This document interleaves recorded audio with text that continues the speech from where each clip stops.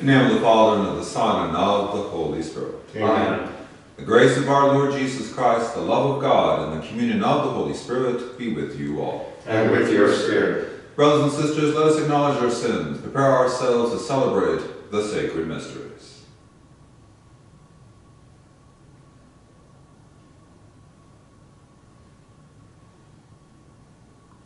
I confess To Almighty God, and to you, my brothers and sisters, that I have greatly sinned, in my thoughts and in my words, in what I have done, and what I have failed to do, through my fault, through my most grievous fault. Therefore I ask Blessed Mary, our Virgin, all the angels and saints, and you, my brothers and sisters, to pray for me to the Lord our God. May mighty God have mercy on us, forgive us our sins, and bring us to everlasting life. Amen. Lord, have mercy. Lord, have mercy. Christ, have mercy. Christ, have mercy. Lord, have mercy. Lord, have mercy. Let us pray. O God, by whose wondrous grace we are enriched with every blessing, grant us so to pass from former ways to newness of life, that we be made ready for the glory of the heavenly kingdom. Through our Lord Jesus Christ, your Son, who lives and reigns with you in unity of the Holy Spirit, one God, forever and ever. Amen.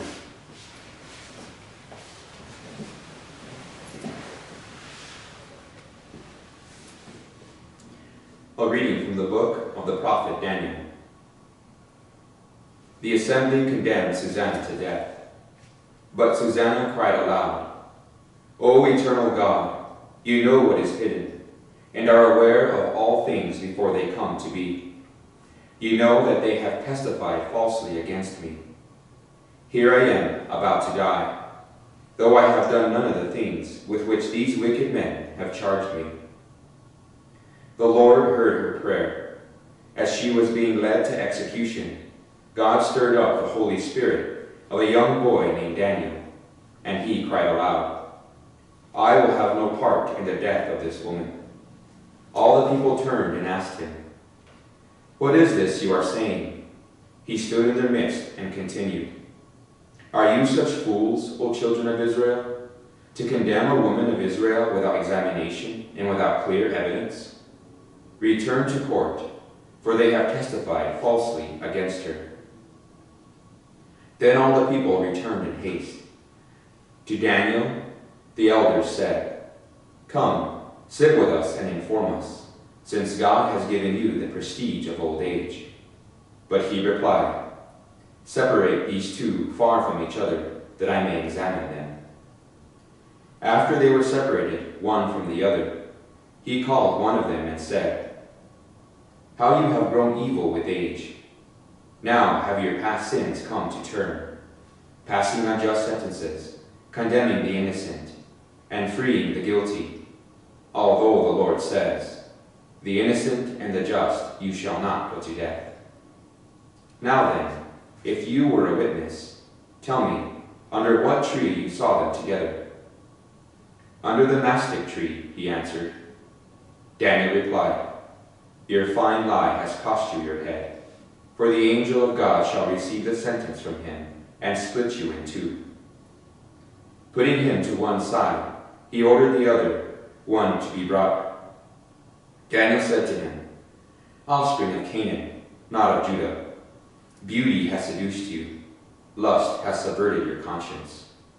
This is how you acted with the daughters of Israel, and in their fear they yielded to you. But a daughter of Judah did not tolerate your wickedness. Now then, tell me, under what tree you surprised them together? Under an oak, he said. Daniel replied, Your fine lie has cost you also your head. For the angel of God waits with a sword to cut you in two, so as to make an end of you both.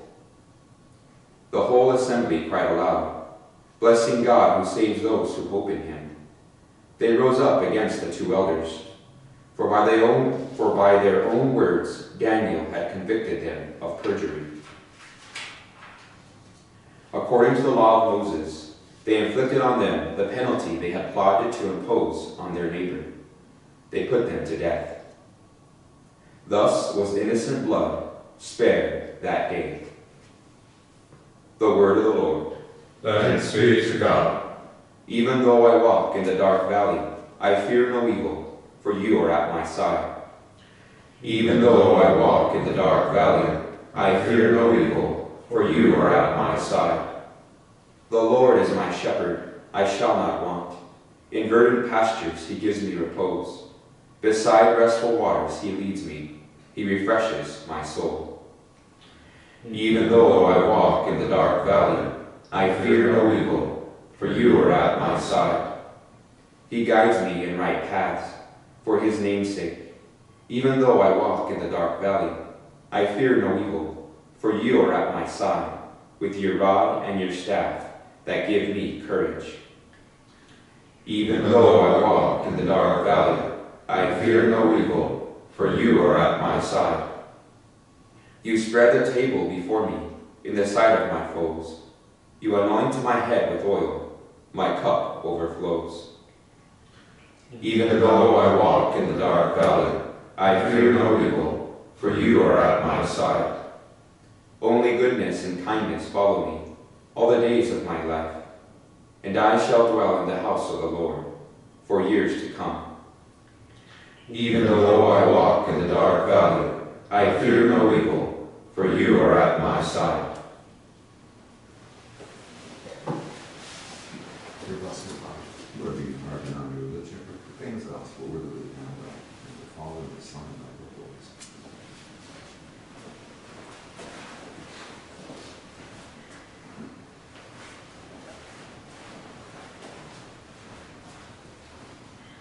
Praise to you, Lord Jesus Christ, King of endless glory.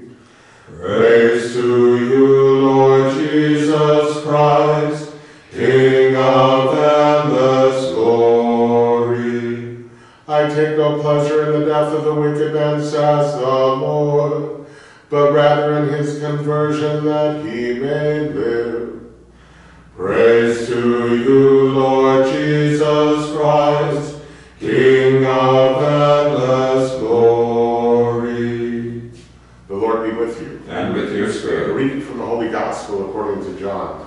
Glory to you, O Lord. Jesus went to the Mount of Olives, but early in the morning he arrived again in the temple area, and all the people started coming to him, and he sat down and taught them. Then the scribes and the Pharisees brought a woman who had been caught in adultery and made her stand in the middle. They said to him, "Teacher, this woman was caught in the very act of committing adultery. Now in the law, Moses commanded us to stone such women. So what do you say?"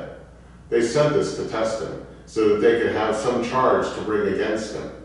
Jesus bent down and began to write on the ground with his finger. When they continued asking him, he straightened up and said to them, "Let the one among you who is without sin be the first to throw a stone at her."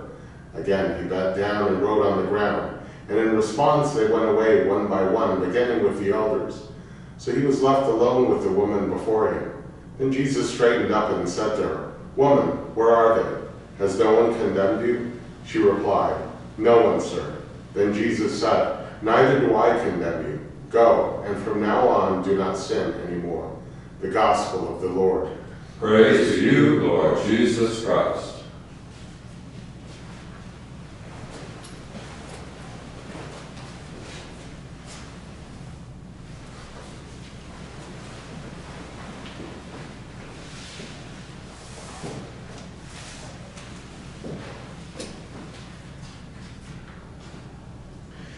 Even though, as you all know, we have the four Gospels, Matthew, Mark, Luke, and John, that talk about our Lord Jesus, in the person of Jesus himself, there's another Gospel, some more good news for us.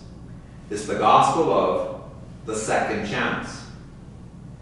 Our Lord Jesus was for this woman caught in adultery, as he is for us, always working to get us to see he is incredibly interested in not only what a person had been, but also what a person could be. So Jesus never says that what we have done doesn't matter. Of course it matters. But Jesus wants to make sure that every person has a future as well as the past. Because the basic difference between Jesus and the Pharisees in our gospel here today, the Pharisees wished to deceive, to trap, to condemn. Whether it be this poor woman who's only being used by them, or the big trophy that they wanted to condemn Jesus himself. Human nature is terribly interesting. From back in our days, all the way back to elementary school, to the office politics of those who we work with today, to those who struggle with gossip in their retirement years, there's a certain thrill to condemn, to put someone down, to attack someone. But what if they're innocent, like Susanna in the first reading? Well, let's not get stuck in the details. It's amazing the attitudes that some people can have. But Jesus knows something. His thrill comes from his power to forgive. That's what truly motivates our Lord. And so Jesus regarded the sinner, this woman, with pity. Pity that came from a deep, deep love. Just as we see with Daniel in our first reading. Was so moved with the innocence, but also with the courage of Susanna, that motivated by God, he defended her and shamed her accusers. Daniel was a beautiful foreshadowing of what Jesus would do in a much, much larger scale. But as loving as our Lord is, he knows better than anyone, and we better know it too, that love, even his mighty love, is not complete without the truth. Love, if it's supposed to be whole and complete, has to bring the truth with it. So what else does Jesus do here today? He forgives the woman, but he also challenges her. He did not say, after everybody was going to stone her, left, walked away, well, it's all right, no worries. You can go about with your life as if nothing had ever happened. Jesus did not say, it's all right, but rather, everything's been wrong. But now it's time to set things right. Change your life completely. Go and sin no more. Now, how is the woman, how will any of us, when we are forgiven by the Lord, be able to go and sin no more? Well, when you go, you're not leaving Jesus behind. You're taking him with you. If you truly want to sin no more and start living that brand new life, you go all right, but you go straight to the heart of our Lord, to the God who gives you the gospel of the second chance.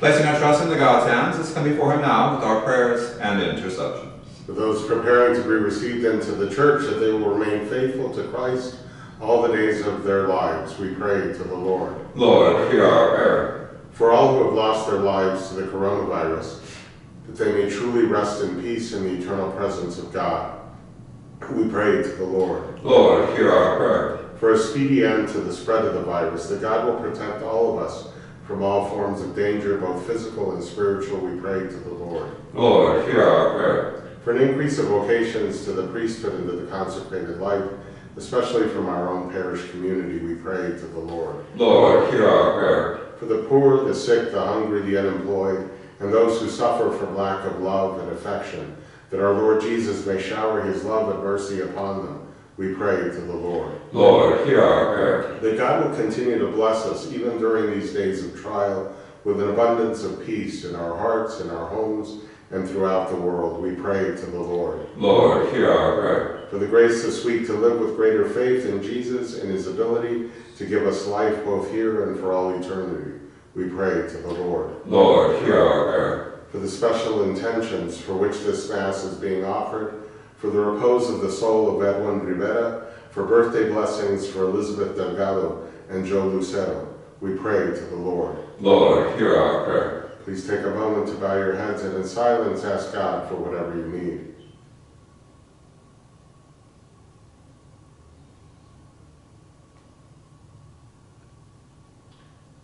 For all of these intentions we pray to the Lord. Lord, hear our prayer. Heavenly Father, thank you once again for receiving our prayers, and we never take for granted the peace that comes from being in your presence. And we ask this through Christ, our Lord. Amen.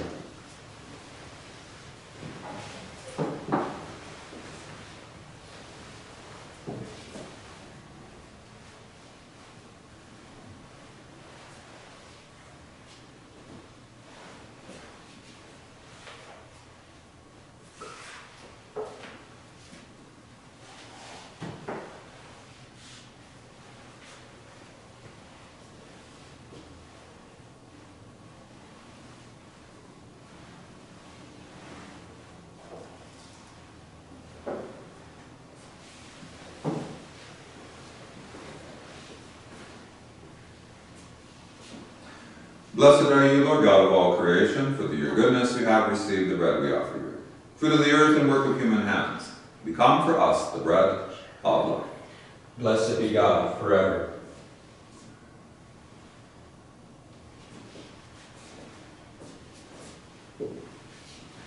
Blessed are you, Lord God of all creation, for through your goodness we have received the wine we offer you.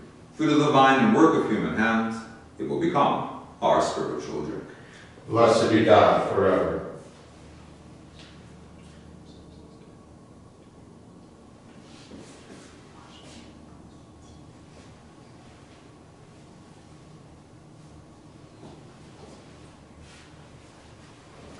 Pray, brothers and sisters, that my sacrifice and yours may be acceptable to God, the Almighty Father. May the Lord accept the sacrifice at your hands, for the praise and glory of his name, for our good and of all his holy church.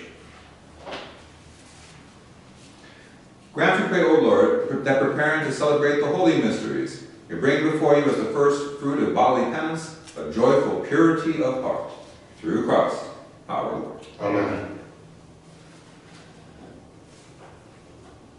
The Lord be with you. And with your spirit. Lift up your hearts. We lift them up to the Lord. Let us give thanks to the Lord our God. It is right and just. It is truly right and just, our duty and our salvation, always and everywhere to give you thanks. Lord, Holy Father, Almighty and eternal God, for through the saving passion of your Son, the whole world has received a heart to confess the infinite power of your majesty. It is by the wondrous power of the cross, your judgment on the world is now revealed, and the authority of Christ crucified. So, Lord, with all the angels and saints, we too give you thanks. As an exaltation, we are glad.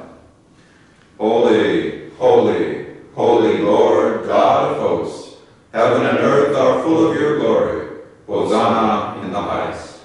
Blessed is he who comes in the name of the Lord.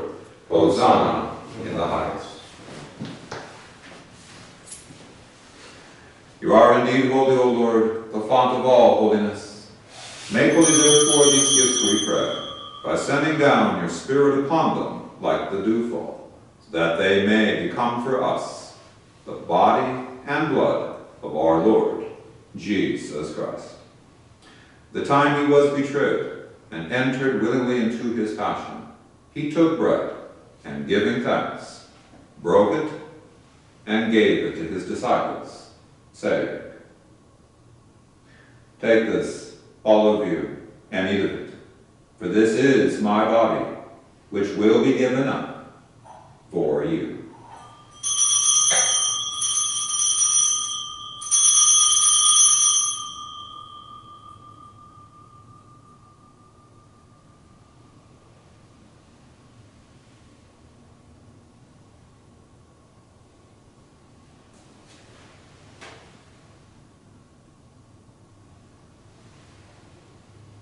In a similar way, when supper was ended, he took the chalice, and once more giving thanks, he gave it to his disciples, saying, "Take this, all of you, and drink from it, for this is the chalice of my blood, the blood of the new and eternal covenant, which will be poured out for you and for many, for the forgiveness of sins. Do this in memory of me."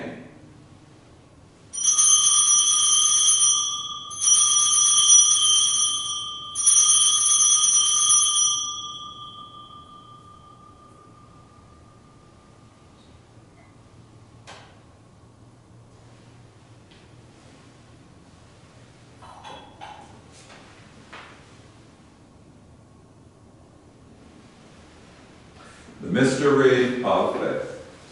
Save us, Savior of the world, for by your cross and resurrection you have set us free. Therefore, as we celebrate the memorial of his death and resurrection, we offer you, Lord, the bread of life and the chalice of salvation, giving thanks that you have held us worthy to be in your presence and minister to you. Humbly we pray that, partaking of the body and blood of Christ, we may be gathered into one by the Holy Spirit. Remember, Lord, your church spread throughout the world, and bring her to the fullness of charity, together with Francis our Pope, John our Bishop, and all the clergy. Remember also our brothers and sisters who have fallen asleep in the hope of the resurrection, and all who have died in your mercy. Welcome them into the light of your face. Have mercy on us all, we pray, that with the Blessed Virgin Mary, Mother of God, with blessed Joseph, her spouse, with the blessed apostles, and all the saints who have pleased you throughout the ages, we may merit to be co-heirs to eternal life. We may praise and glorify you through your Son, Jesus Christ.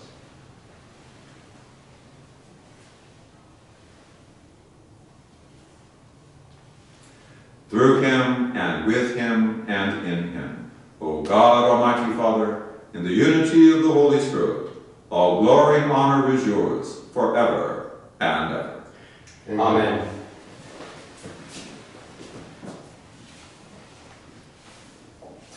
At the Savior's command, informed by divine teaching, we dare to say, Our Father, who art in heaven, hallowed be thy name. Thy kingdom come, thy will be done, on earth as it is in heaven. Give us this day our daily bread, and forgive us our trespasses, as we forgive those who trespass against us. And lead us not into temptation, but deliver us from evil. Deliver us, Lord, we pray, from every evil. Graciously grant peace in our days, that by the help of your mercy, we may be always free from sin, and safe from all distress, as we await the blessed hope, and the coming of our Savior, Jesus Christ. For the kingdom, the power, and the glory are yours, now and forever. Lord Jesus Christ, who said to your apostles, "Peace I leave you, my peace I give you," look not on our sins, but on the faith of your church, and graciously grant her peace and unity in accordance with your will, who live and reign forever and ever. Amen. The peace of the Lord be with you always. And with your spirit. Lamb of God, You take away the sins of the world. Have mercy on us. Lamb of God, you take away the sins of the world. Have mercy on us. Lamb of God, you take away the sins of the world. Grant us peace.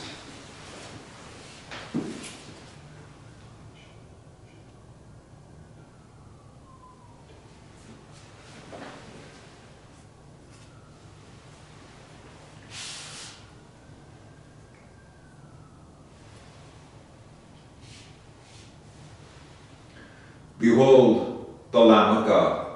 Behold him who takes away the sins of the world. Blessed are those called to the supper of the Lamb. Lord, I am not worthy that you should enter under my roof, but only say the word, and my soul shall be healed.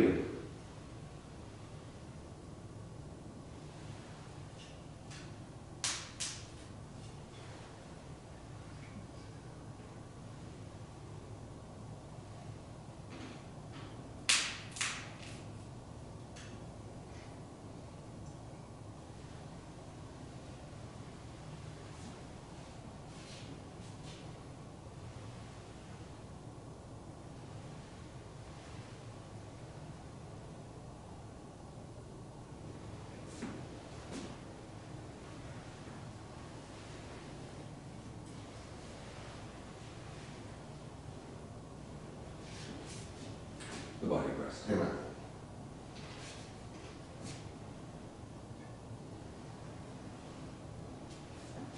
The body of Christ.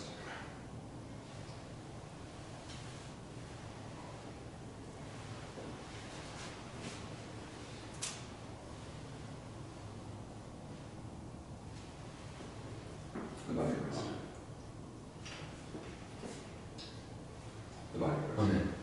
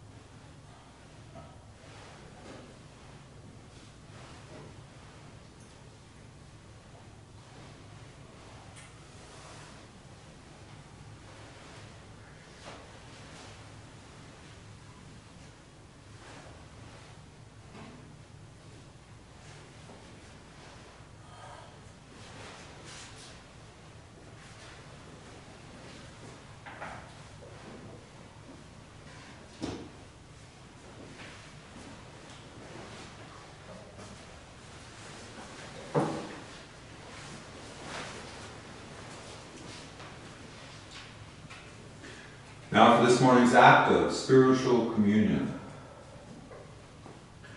My Jesus, I believe that you are present in the most holy sacrament. I love you above all things, and I desire to receive you into my soul. Since I cannot, at this moment, receive you sacramentally, come at least spiritually into my heart. I embrace you as if you were already there, and unite myself wholly to you. Never permit me to be separated from you. Amen.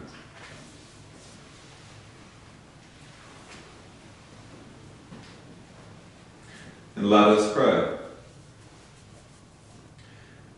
Strengthened by the blessing of your sacraments, we pray, O Lord, that through them we constantly be cleansed of our faults by following Christ. Hasten our steps upward toward you, through Christ our Lord.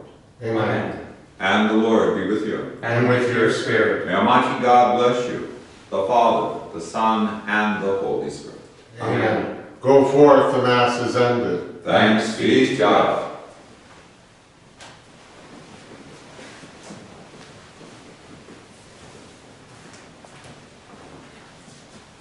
Saint Michael, The Archangel, defend us in battle. Be our protection against the wickedness and snares of the devil. May God rebuke him, we humbly pray. And do thou, O Prince of the heavenly hosts, by the power of God, cast into hell Satan and all the evil spirits who prowl about the world seeking the ruin of souls. Amen. Praise God from whom all blessings flow. Praise him, all creatures here below. Praise him above the heavenly host.